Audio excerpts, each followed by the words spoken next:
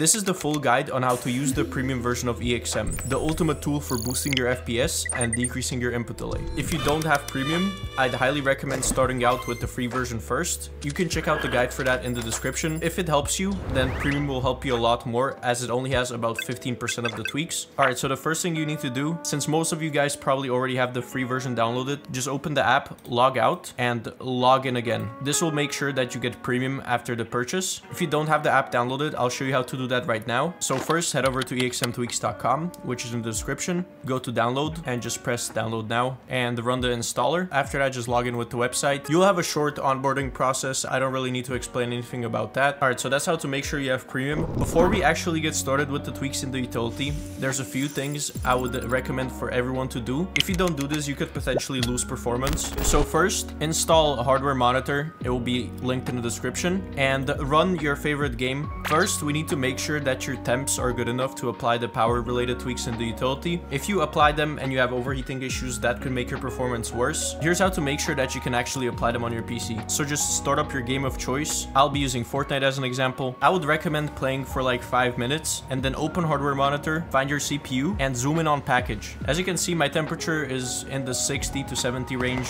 which is because I already have a tweaked PC and I recently reset my BIOS, which kind of messed up my CPU voltages, so don't take me as an example. If you're on a stock PC and you're in the range of 65 to 70 degrees, then you can apply the power related tweaks. Otherwise, I would not recommend it. Without further ado, let's just get started with the tool. So first, I would recommend creating a backup. In here, just go name it like before premium. It will take a little bit to create. And let's just get started with the tweaks. So this utility is built in a way where it's safe to apply literally everything, as it builds a custom optimization profile for your system. So all you need to watch out for is warnings, so you don't disable a feature that you use on your PC. As you can see, disabling Windows updates will break Microsoft Store. And additionally, there are tweaks which may increase your temperature and power consumption. They will have a warning like that. Again, the only two different tweaks in the core category, Windows 32 priority separation, which just comment below your CPU and GPU and I'll tell you whichever one of these options is best for you. If you also hover over the info icon, you will see a little description, but generally 26X is a good stable balance. So for T-Sync policy, I would recommend setting this to legacy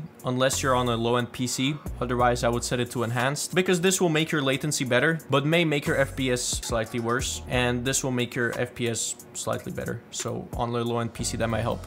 Default is just default. Then we have some power related optimizations and timer resolution. You can just apply that. After that, we have the privacy category. I don't want to waste your guys' time too much. As I said before, you can basically apply almost everything if you just read the warnings, but this is just mainly for disabling tracking and data collection systems made by Windows. QoL, this is quality of life. You can just read these, check the descriptions.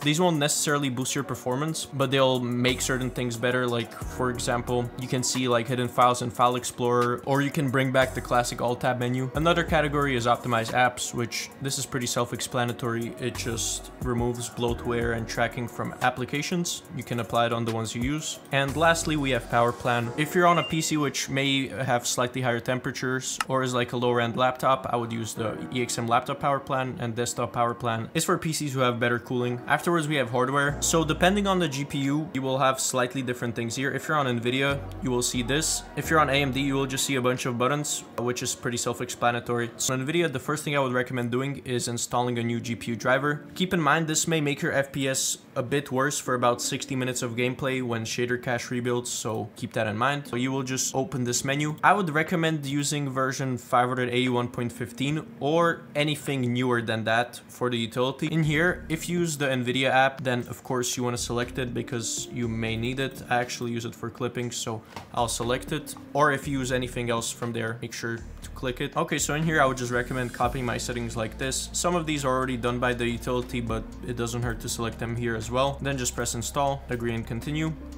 Custom, perform a clean installation. After that, just press next. It will install the driver. Your screen might flash black a couple times, so don't worry about that. Then just restart your PC after, and you can get started with the tweaks. So after that, we have Nvidia profile inspectors, which these just optimize your Nvidia control panel and many more hidden settings. This is pretty similar to power plans in the way that you should apply the desktop profile if you don't have overheating issues, and If you're on a lower end laptop or you have overheating issues, use the laptop one. Once again, watch out for tweaks that may increase your temperatures if you have overheating issues. I know I'm very persistent about this point, but 99% of the times that people say that our tweaks like made their performance worse, they were on like 80 degrees before applying the tweaks, and the tweaks just made them thermal throttle. After they reverted all of the power tweaks, they actually got a nice FPS boost from us, so that's why I'm getting this point across. Afterwards, we have CPU, which this is pretty self-explanatory. Just turn on a bunch of switches.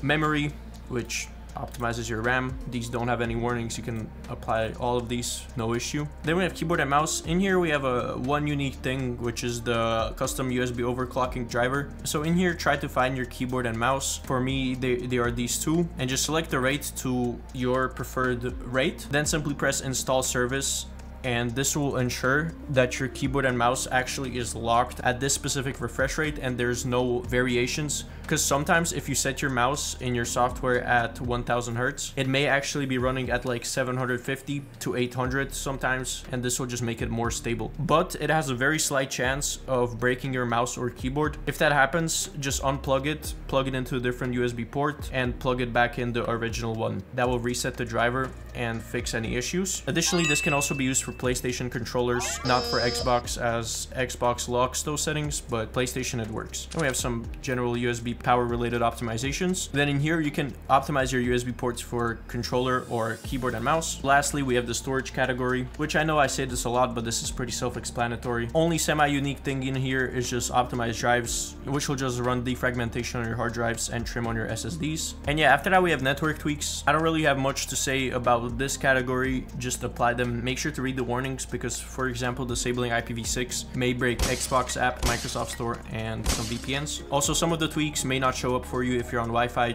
just because it can actually cause more damage. So it will look slightly different if you're on Ethernet or Wi-Fi. Then we have adapter tuner, which this optimizes your NIC settings in one click, depending on what specific adapter brand and adapter you have. Not really much here to say. Afterwards, we have buffer bloat modes, which first I would recommend running the buffer bloat test. So as you can see, these are my network results. So first you want to run the buffer bloat test, which will determine how good your buffer bloat is, and additionally will tell your upload and download speed. So ultra low buffer bloat will actually decrease your speed quite a bit, but in turn it will make your latency much better. As you can see, I have pretty good buffer bloat, so I don't really need to use it. But if you're getting good download speeds and you have like a great C, then I would recommend using it. Or another thing I would recommend is just turn it on when you're gaming, and then if you're downloading something, go back to normal mode. But this will just make your network latency more stable under load, which will of course be beneficial for games. Alright, lastly we have network priority, which in here you should be able to find your games and you can just turn on the priority. In here, if you're missing a game, you can add it in here by just adding the name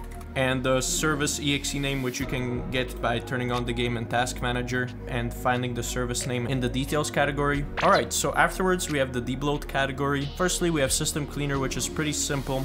You can just select all and run it. It will delete all useless temporary files. After that, we have services, which I would just recommend reading the description for these. Again, if these disable or break something, then you can go to fixes, which I don't think I've talked about, but you can basically fix all like common system functions, applications, etc. Like for example, fix snipping tool if it's broken. This is a more aggressive debloat. It will disable a few more services and break a couple more functionalities. And the basic one is pretty simple. It doesn't really break any super important system features. Next up, we have auto runs, where you can just disable startup services. In here, I would basically recommend disabling everything except maybe like timer resolution, but other than that, you can disable it. And lastly, we have uninstall, which in here, again, if you don't use something, uninstall it. And yeah, okay, so then we have EXM game mode, which all you need to do is just turn on a game that is detected. By the way, if there's a game that you like to play and it doesn't get detected right now, then just let us know in our Discord server. We'll add it in the next update. We added like 20 new games in this one. But first, just go to configure and set it up. These kind of increase temperatures, so be aware. And yeah,